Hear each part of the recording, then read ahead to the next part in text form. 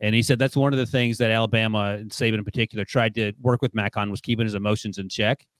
Apparently, Mac's freshman year, he and Devontae Smith, who were freshmen, were lighting up the first team defense, and Saban was like yelling at the defense to pick it up, and Mac's like, "This is what happens when you guys don't show up to work out." Like, he's yelling this at Saban. Like, he wouldn't yell at Saban during the game. I think the fact that he's yelling at Patricia during the game is telling.